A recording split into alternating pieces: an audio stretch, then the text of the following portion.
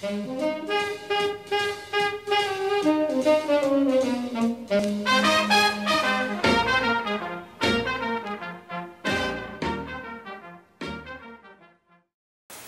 welcome back to the shop, guys. I'm Dave, and this showgram, I'm going to tell you everything I discovered about threading dies, and also a discovery on high-speed steel. For those of you that saw the video before last, you saw I was having problems with a 1/4-20 threading die, trying to figure out and getting frustrated as to what was wrong with it. That video was originally unlisted, and it was made for Irwin, because in the video I mentioned that I couldn't find any place to contact Irwin to get the part replaced. They've got a replacement site with a pull down. In the pull down lists all kinds of tools, but the dies are not in there. So I did finally find, hidden at the bottom of one of their web pages, a contact us. And I wrote in there simply, it was a form in the website, and I wrote in there and said, look, I got a problem with a 1/4-20. It's defective, and here's a video to show what the problem is. And so I had made that video, and it was unlisted, so you couldn't see it unless you had the link to it. So I'm pretty sure I sent it early in the morning, and towards the end of the day I never got a response. So I figured, what the heck, and I released it as a public for all you guys to see. Sorry guys, wife came out to go shopping. So in any case, the next morning I did get an email from Irwin, and I went to check the unlisted video, and there were 9 views. One of them was mine. So a lot of people looked at this video. And the email said, I guess everybody saw it, quality control, engineering, production management, and engineering wanted to see if I would be nice enough to send them the die. They wanted the die to do research on or something like that. So it's on its way. I don't think it's there yet, but so, oh yeah, in the email I did say, yeah, I'd be happy to send it back, but watch this video, which is what the problem was, and if you still want it after engineering sees the video, then I'll be happy to send it back. So here's the video. Yeah, I just pulled out the screw, and I'm looking, here, the nut goes all the way on easily, all the way to the bottom. And I compared this underneath the magnifying glass, and they're identical. You can't even see light through there. The threads are the same. Yet this will go all the way through, right? Easily. There's no fighting this. That's definitely all the way through. I have no clue as to why this does not go on all the way.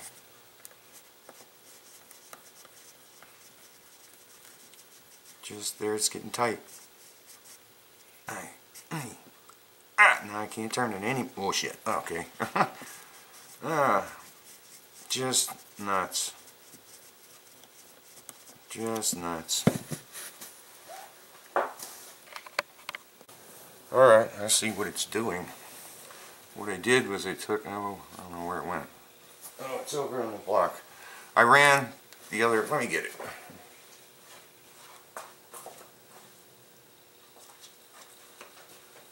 Since the existent threads here are all dirty and black from this die, I decided to run this guy over it from the business end.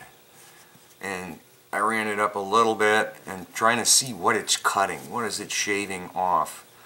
And you can look at it under the magnifying thing on the granite block, and if the threads are like this,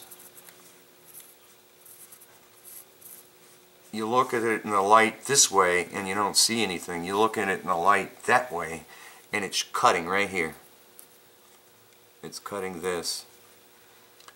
It's not even touching the point. It's just cutting in here. on all of them. So there's something, then definitely I can tell something is wrong with the die, without a doubt. It's something about the angles or somehow it was made that it just doesn't thread right. So that's it. When we talk about insignificant, how far can I zoom in? Turn the camera. That is what came out of the die. It's going to lose it there. But I don't know if you can see. There's not much. That's what it's taken off. I mean, it's just the tiniest sliver off that corner. Go back out. No. The tiniest sliver is coming off of that. It's a little string piece. So go figure. You know, yeah, it's not significant enough for the nut, but accumulative, it jams it. Just that little bit. I wonder if any of the other dies have that, because all I did to check them was just run a screw through them. Oh well. Okay, so the last email or replacement die is on the way. I haven't gotten it yet, so it's been a few days. Give them more time. But to let you know everything that I discovered about these threading dies versus rethreading dies, I'm going to take you over to the bench and show you what I figured out. Alright, here we are back at the bench, and the difference here.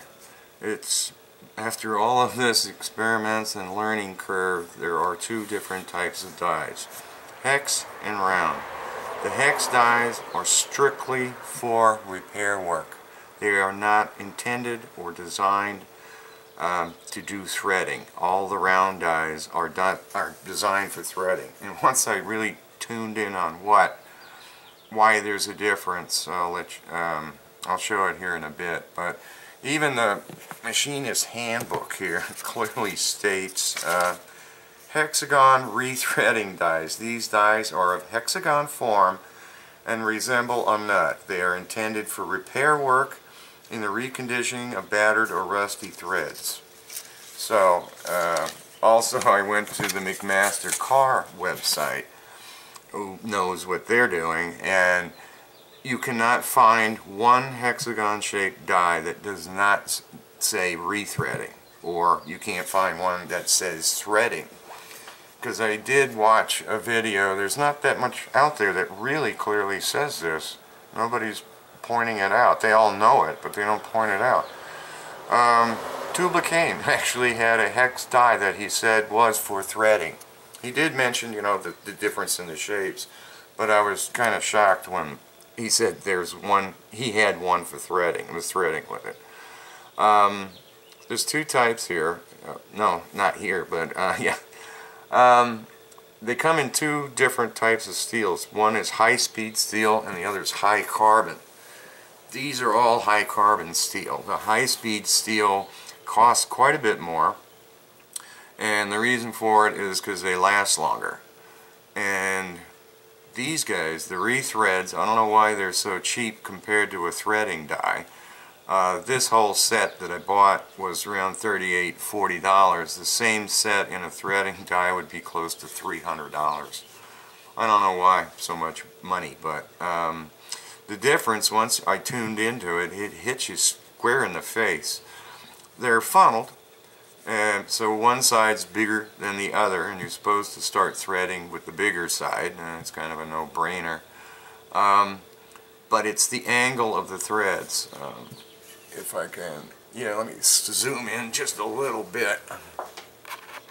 Wrong way, there we go. All right.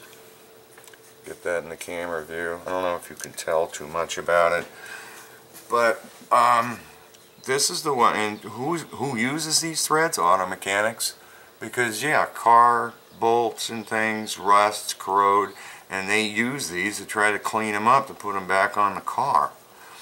But it's the angle of the threads. Now this, I'm orienting this so it's going to do, if it were going to do threading, you're going to turn it clockwise.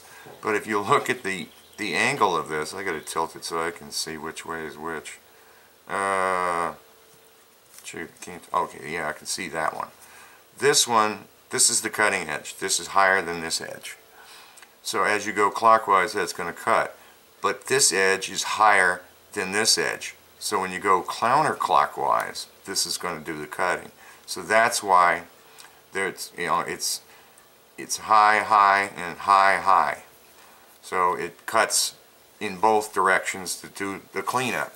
They're also supposed to have different types of tips to them, so they actually aren't supposed to cut. But you've seen the threads that I've been turning out here in these videos and close-ups, that they're gorgeous threads. Now if you look at the true threading die, what's interesting is this is set to go clockwise, so you're going to have a high edge, and a high edge. So they're all cutting as you're turning it. One of them though is always flat for some reason. Maybe it's to do chip breaking or something like that, but these are designed so all the edges are doing the cutting. Do I have a 3? Yeah, I do even have a 3 here.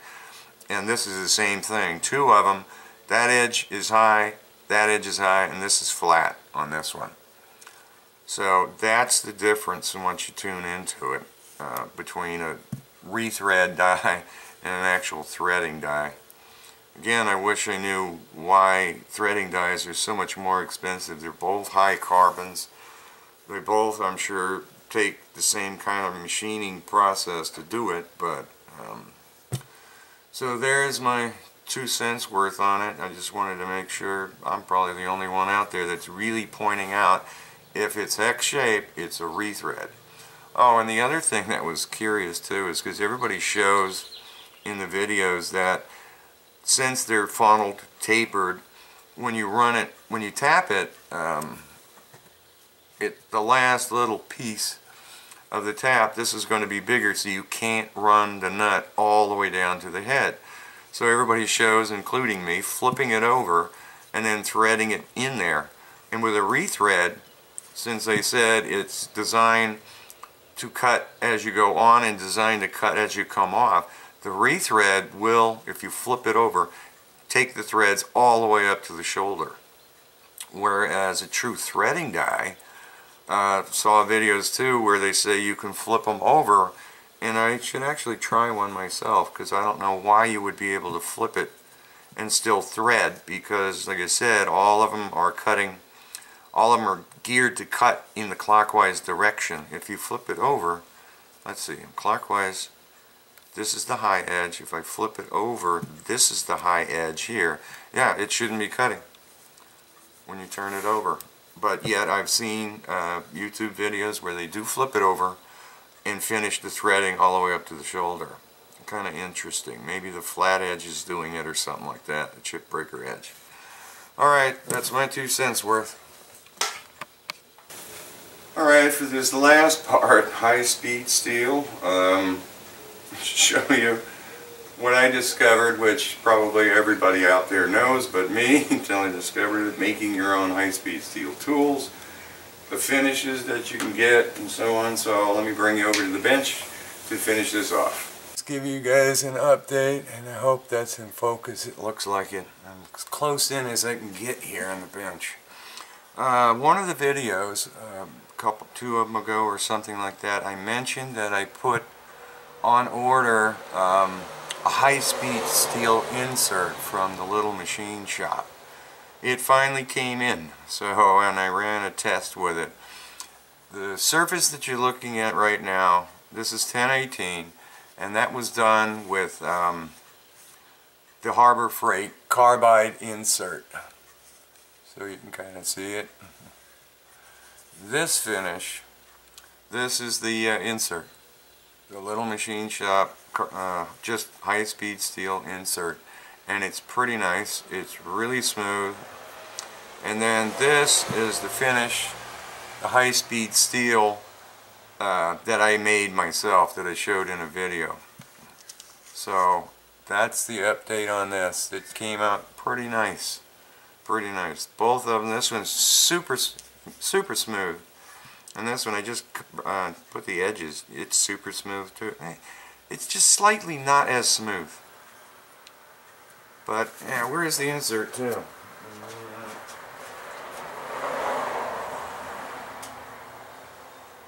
shoot, I lost the insert. Yeah, this is the carbide one. Let me turn it off and find the insert. Found the insert. It was in the tool. Bring that into view. That's it.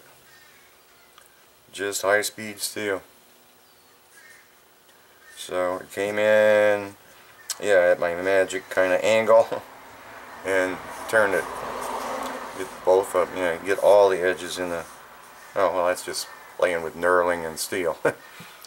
So move it over a little bit. There we go. So that's all. Alright, I showed that I had just, for grins and giggles, quickly made my own tool here on the grinder. Just bang it out. Flipped it over on a stone, knife sharpening stone. Ran it a little bit, and I can see, you know, the stone was hitting it, because the stone was curved like this, which made it nice, because I could just sharpen that edge really nice. And the finish came out ridiculous. So I was thinking, you know, what is this stuff going to do on aluminum? So I just took, I didn't want to mess with this guy, so I just took another piece of high-speed steel. Actually, I'm not sure whether it is or not, because you can kind of file it, but it's hard, whatever it is. And again, just quickly, you've seen the plate that I've got on the grinder. There's an aluminum plate that you can see when I'm doing the intro. It's sitting right there. It's slightly above center, so I just run it in. So all I did was to just go back and forth on the wheel for a little bit. So I've got my relief, and then I just quickly ran around on it, and I ran it on aluminum and got a gorgeous finish. All the money that I've spent on all these carbide inserts and tool holders, because I just went straight in like that. It cut it like it was nothing. I mean, a lot nicer or easier to cut. Different chips too than a carbide insert, or even that aluminum one that I showed in the last video. But what a kick, you know. And the neat thing about this is, you know what this is? That is the Harbor Freight insert holder. I just flipped it around and said, I know these things are hard, and just cut the edges on it. So what a kick. So that's the last thing, and I just ordered off eBay 5 3/8 by 3/8 high-speed steel bits, 3-inch long, for 20 bucks. 6 of it was shipping, but so let's see. And the other interesting thing I discovered, you'll see I backed this off. When I did that one finish, this one, whatever, I was that far above center. Whoa, I'm not even in the camera. I was that far above center, and it cut this finish. But it shouldn't cut anything at all. So I had to loosen it up and did this finish with this guy and stuff. So I just wanted to fill you in. I'm probably going to be doing a lot of high-speed steel tools, making tools myself here coming up.